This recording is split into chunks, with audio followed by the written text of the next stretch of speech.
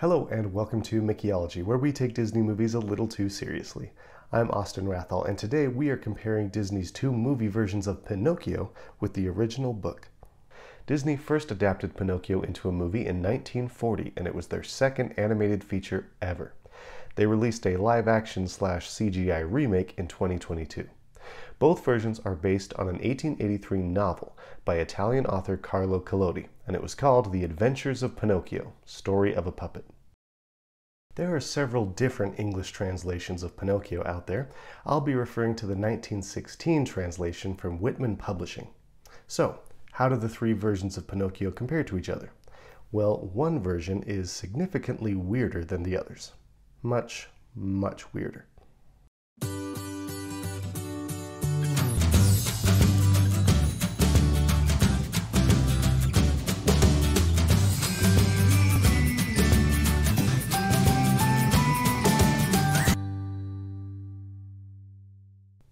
Format. Disney's 1940 version of Pinocchio was a theatrically released animated musical film. The 2022 version is a live-action/CGI animated film that was released exclusively to streaming. The novel, on the other hand, is actually the novelized version of a newspaper serial that Carlo Collodi wrote for a children's newspaper in 1881. If Collodi had his way, Pinocchio would have been about half as long as it ended up being. After he published what he intended to be the series' last installment, his publishers told him to continue writing, and he went on to create what would become the second half of Pinocchio. In 1883, after the series was complete, he put the whole thing together and published it as a novel. Characters. Most of the characters in the Disney versions of Pinocchio are also in the original novel. The characters that appear in all three versions include Pinocchio, Geppetto, a talking cricket, a fairy, a puppet master, a devious fox and cat, a coachman, Pinocchio's misguided friend, and a sea monster. However, Disney changed many of the characters' names, and in some cases gave unnamed characters names for the first time. For example, the talking cricket is unnamed in the book, but Disney gave him the name Jiminy. The puppet master was named Fire Eater in the book, but Stromboli in the movies. The devious fox and cat were unnamed in the book, but called Honest John and Gideon in the movies. And Pinocchio's misguided friend is called Candlewick in the book and Lampwick in the movies. Finally, the sea monster, known as Monstro in the movies, originally had the name Attila. Disney also changed several characters' personalities and backstories. Disney's Geppetto is a patient woodcarver who wishes for a son. The book's Geppetto is a poor, hot-tempered man who becomes Pinocchio's father by accident. Jiminy Cricket is an optimistic, encouraging friend to Pinocchio. The book's talking cricket is an aloof voice of warning who rarely interacts with Pinocchio. Disney's puppet master, Stromboli, is a greedy, sinister man, while the book's puppet master, Fire Eater, is a stern and stubborn, but ultimately merciful man. Disney's Honest John and Gideon have pretty much the same personalities in the book, but in the book the fox pretends to be lame and the cat pretends to be blind. Disney's Blue Fairy is a goddess-like being who sets Pinocchio on his quest to become a real boy. The book's blue-haired fairy does the same thing, but she is a shape-shifting ghost. Disney's sea monster Monstro is a whale in the 1940 film and a whale-ish, tentacled sea monster in the 2022 film. The book's sea monster Attila is a giant dogfish, a species of shark. Disney's Pinocchio has little in common with the character from the book. Disney's Pinocchio is a wide-eyed, innocent kid who often makes bad decisions, but he's kind to others and loves his father above all else. In the book, Pinocchio is mean, lazy, and selfish. He makes bad decisions and is unkind to others, and it takes him a while to love anyone but himself. Disney added several original characters to their Pinocchio films too. Geppetto's cat, Figaro, and his fish, Cleo, are both Disney creations. The live-action version also adds Fabiana the puppeteer and her puppet Sabina. The novel, meanwhile, features many characters that don't appear in either of the Disney films. There are too many to name in this video, but some of the most important are the snake with a smoking tail, the snail that works for the fairy, a circus master, and a green-skinned fisherman. Plot. The plots of the two Disney versions of Pinocchio are virtually identical. A woodcarver named Geppetto wishes on a star for his puppet Pinocchio to become a real boy. The blue fairy grants his wish, appoints Jiminy Cricket to be Pinocchio's conscience, and sets Pinocchio on a quest to prove himself brave, truthful, and unselfish, so that one day he can become a real boy. After many misadventures, including a trip into the belly of a whale, Pinocchio fulfills his quest. The plot of the book, on the other hand, is much more surreal and grim. It's one of those stories where something really strange will happen, but none of the characters acknowledge how weird it is. It has a tone that's similar to Alice in Wonderland, and I'm really not surprised that Guillermo del Toro chose to adapt this story and make a film version of his own. So, with that in mind, here is a shortened version of the plot of Pinocchio. A carpenter called Cherry tries to carve a hunk of wood into a table leg and discovers the wood can talk and laugh like a child. Cherry gives the hunk of wood to a man named Geppetto, who takes it home and carves it into a puppet. He calls him Pinocchio after a family he once knew. When he carves the nose, it begins to grow, and Geppetto struggles to cut it down to size. Geppetto finishes Pinocchio, puts him on the floor, and teaches him to walk. Pinocchio immediately then runs away into the street, and Geppetto chases him. A soldier catches Pinocchio by the nose and gives him back to Geppetto, who says he's going to punish the naughty puppet. When the people nearby see this, they pity Pinocchio and think if Geppetto takes Pinocchio home, he might kill him. So the soldier arrests Geppetto and takes him away.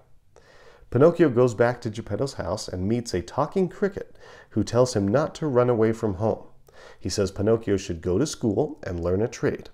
Pinocchio doesn't like this and becomes angry. He grabs a hammer and throws it at the cricket, killing him. That's right, kids. In the original story, Pinocchio kills Jiminy. Pinocchio falls asleep with his feet on a brazier full of embers, and while he's sleeping, his feet burn off. Geppetto arrives back home, feeds Pinocchio, and makes him new feet. Pinocchio agrees to go to school in exchange for the new feet Geppetto's made for him.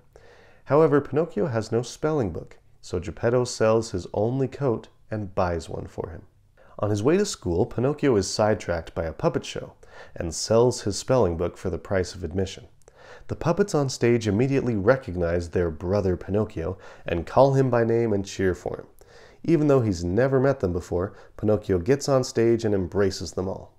The showman then comes out and asks why Pinocchio is disturbing the theater. He grabs Pinocchio, and after the show, he orders the other puppets to burn him so he can roast his dinner. Pinocchio pleads for his life, and Fire Eater, the showman, takes pity on Pinocchio and orders another puppet, Harlequin, to be burned instead. Pinocchio pleads on Harlequin's behalf and offers to die in Harlequin's place. At last, Fire Eater relents and says he won't burn Harlequin either. Pinocchio tells Fire Eater about Geppetto and the spelling book, and Fire Eater gives Pinocchio 5 gold pieces to take home to his father. Pinocchio heads home when a fox and a cat stop him on the road. They find out about his gold pieces and offer to help Pinocchio double his money.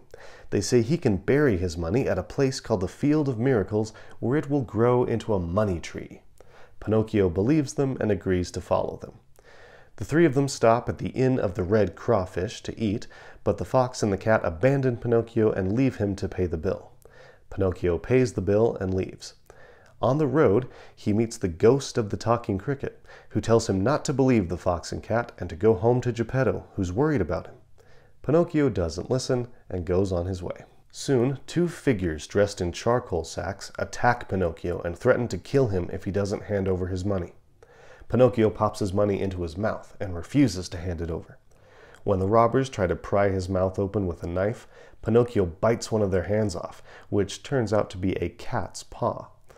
Pinocchio breaks free and runs. He finds a house in the woods and knocks on the door. A girl with blue hair appears at the window. She says no one can answer because everyone in the house is dead. Pinocchio asks why she won't open the door, and she says she's dead too. The muggers arrive and hang Pinocchio from a tree and leave him to die. The chapter ends by saying his breath failed him and he could say no more. He shut his eyes, opened his mouth, stretched his legs, gave a long shudder, and hung stiff and insensible. And that is where Collodi wanted the story to end. That was the end of the last chapter. Hey kids, go to school and listen to your parents, otherwise you might be hanged. Thanks to his publishers, there's more to the story. As Pinocchio dangles from the tree, the blue-haired child summons some animals to bring him to her. Soon Pinocchio is lying inside the fairy's house. Yeah, she's a fairy now, for some reason. And the fairy summons a crow, an owl, and the talking cricket. Is the talking cricket still a ghost? Is he alive again? I don't know. The fairy asks them all whether Pinocchio's alive, but none of them can tell. Then Pinocchio opens his eyes and proves he is alive after all. The fairy asks Pinocchio where his money is, and he says he lost it, even though it's really in his pocket. Suddenly his long nose begins to grow. He continues lying, and his nose continues growing until he can't move in any direction. The fairy laughs at him and then summons 1,000 woodpeckers who peck Pinocchio's nose back down to normal size. A pigeon finds him and tells him Geppetto has been looking everywhere for him. The bird says Geppetto is now at the seashore and intends to sail to the New World to continue his search. The bird gives Pinocchio a ride to the seashore, and when they arrive, Geppetto is already out on the sea, and there's a tempest brewing. As Pinocchio watches, Geppetto's boat goes under the water and doesn't resurface. Pinocchio jumps into the ocean to save his father.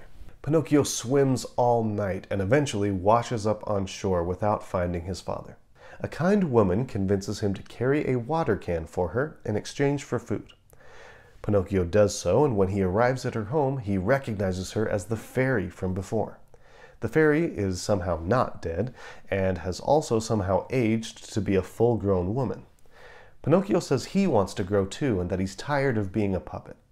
The fairy says Pinocchio can become human if he learns to be a good boy. She tells him he must go to school, and he agrees to go.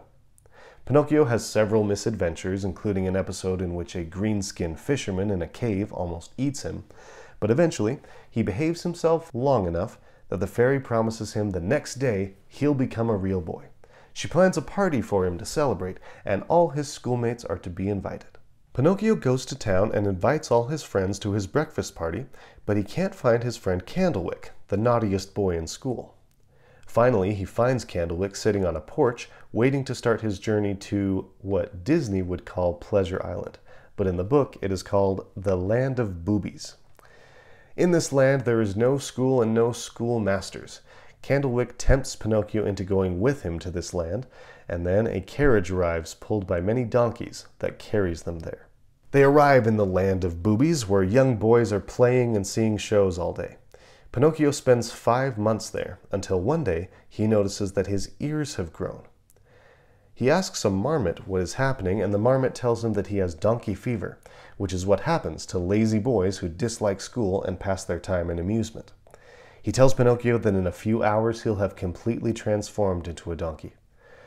Pinocchio finds Candlewick and discovers he has donkey fever too.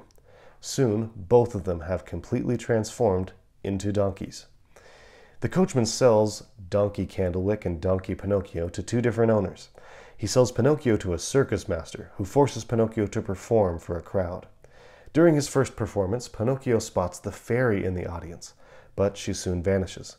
Pinocchio injures himself during the show and becomes lame, so the circus master sells him to a man who wants to skin him to make a drum. The man ties a cord to Pinocchio and throws him into the sea, then waits for him to drown. The fairy sends a school of fish to Pinocchio, and they eat the donkey layer off his body, leaving him a puppet again. The man draws Pinocchio out of the sea and is astonished to find a puppet on the end of his rope. The man wants his money's worth out of Pinocchio, so he says he'll sell Pinocchio as firewood. Pinocchio leaps into the sea and escapes. As he swims, the great dogfish appears and swallows him. Inside the dogfish, Pinocchio meets and chats with a tuna. Then Pinocchio sees a light. He follows it and finds Geppetto eating at a table by candlelight. Geppetto explains that right after the dogfish swallowed him, it swallowed a merchant vessel laden with supplies. Geppetto's been living on those supplies for 2 years, but he's now down to the last of his resources. Pinocchio urges Geppetto to escape, but Geppetto says he can't swim. Pinocchio can swim, and he says he can carry Geppetto to shore. The dogfish sleeps with its mouth open due to its asthma, so Pinocchio and Geppetto leap out of the fish's mouth into the sea. Pinocchio exhausts himself swimming to shore, but luckily the tuna arrives, having followed Pinocchio and Geppetto out of the dogfish's mouth. The tuna takes the 2 of them to shore. Geppetto is ill and shaking. Once on land, Pinocchio and Geppetto search for shelter and come upon a cottage. Inside, they find the talking cricket. The cricket reminds Pinocchio about the incident with the hammer. Pinocchio tells the cricket that if he wishes he may retaliate and throw a hammer at him and send him away, but asks that he please have pity on Geppetto. The cricket has mercy on both of them and takes them in. Pinocchio goes to work for a nearby gardener in order to support himself and Geppetto. In the gardener's stable, Pinocchio finds a donkey, who reveals himself to be Candlewick. Candlewick then dies right before Pinocchio's eyes. Eventually, Pinocchio earns enough money to buy himself a new coat.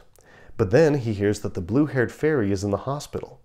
Pinocchio immediately gets to work earning money to help support the fairy, just as he supports Geppetto. After a long day of work, Pinocchio falls asleep, and he dreams that the fairy appears to him and forgives him for his many wrongs. When he wakes up, he finds his house has transformed. New clothes are waiting for him, and there's a purse with 50 gold pieces and a note from the fairy thanking him for his good heart. Geppetto has returned to health, and best of all, Pinocchio finds that he's been transformed into a real human boy. Easter eggs and connections. While the Disney films tell a trimmed-down, sanitized version of Pinocchio, they contain several interesting Easter eggs that connect them to the original story. Disney's fairy character is called the Blue Fairy, a reference to the blue-haired fairy from the book. In the animated film, Pinocchio sets his finger on fire. He does this in the live-action version too, and also sets his feet on fire twice. This is similar to the way Pinocchio burns his feet off in the original. Disney's Pinocchio goes on stage during Stromboli's puppet show, just as he does in Fire Eater's puppet show in the book. And while Stromboli is more sinister than Fire Eater, they both threaten to use Pinocchio as firewood. Fabiana, the puppeteer from the live-action film, is a sort of stand-in for the blue-haired fairy from the book. Both of them act as surrogate sisters to Pinocchio, and they both take on different forms. The blue-haired fairy in the book appears as a little girl, a woman, and at one point she even appears as a goat. Fabiana, meanwhile, takes on the form of Sabina, this puppet that she uses to talk to Pinocchio. Sabina is also similar to Harlequin and the other sentient puppets from the book, although in the movie we, the audience, know that she's not really alive. She just appears to be alive to Pinocchio. Honest John and Gideon are obviously based on the fox and cat from the original book, and as in the book, they're not above killing to make some money. In the animated film, we see Honest John and Gideon stop by the Red Lobster Inn, which gets its name from the Inn of the Red Crawfish in the book. In the animated version, when Honest John and Gideon meet Pinocchio the second time, they also pretend to be doctors, which may be a callback to those useless animal doctors from the book. In the live-action movie, Jiminy Cricket hitches a ride on a bird's back. This is similar to the way Pinocchio hitches a ride on a bird's back to reach the seashore in the book. In the movie, after the children of Pleasure Island turn to donkeys, we see some of them locked in crates labeled "Sold to the Circus." This is a nod to Pinocchio being sold to a circus in the book. The live-action film has Pinocchio jump into the sea to escape the coachman, just like how Pinocchio jumps into the sea to escape the drum maker in the book. In the live-action film, Pinocchio sees Geppetto floating on his boat atop the ocean before he goes under. The same thing happens in the book, although in the book, Pinocchio witnesses this happen from the safety of land. In the animated film, Pinocchio enters Monstro's mouth alongside a school of tuna.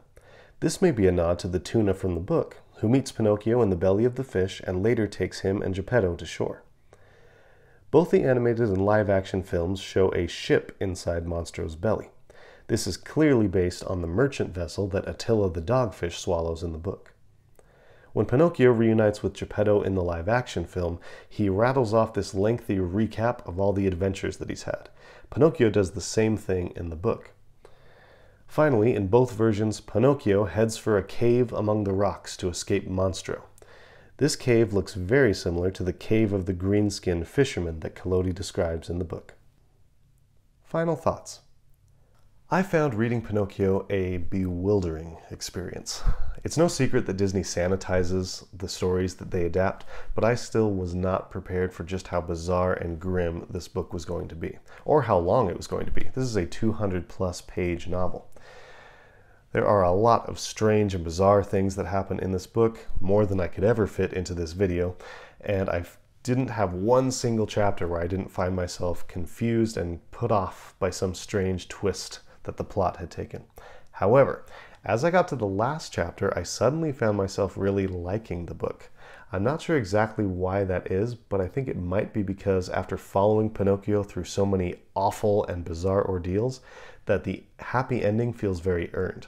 This book requires a steep price for both Pinocchio and the reader, and by paying that price, I think the ending feels that much richer. Pinocchio is also very ripe for interpretation. At times, I could see this as a sort of Christian allegory or social commentary, and you could probably take it in a dozen other directions. So, would I recommend that you read Pinocchio? Yes and no. I personally would never read this book again for entertainment, at least. It's just too weird for my taste. Maybe you think differently and would enjoy this kind of thing. However, I can't deny that it is a very meaningful story, and maybe it's that meaning that has prompted so many different people to adapt it so many different times over the years. So that is my comparison of the Disney versions of Pinocchio with the original novel. Please let me know in the comments if you have read Pinocchio before, or if you are planning to read it, and which version of the story you like best. Also, don't forget to let me know which Disney movie you would like me to compare with its source material next. This video came about because of a comment on a previous video, so I do listen to those comments, and videos do come out of them. Please also like this video, subscribe to the channel, and follow me on social media. But most of all, as always, thank you very much for watching. I will see you next time. Bye-bye.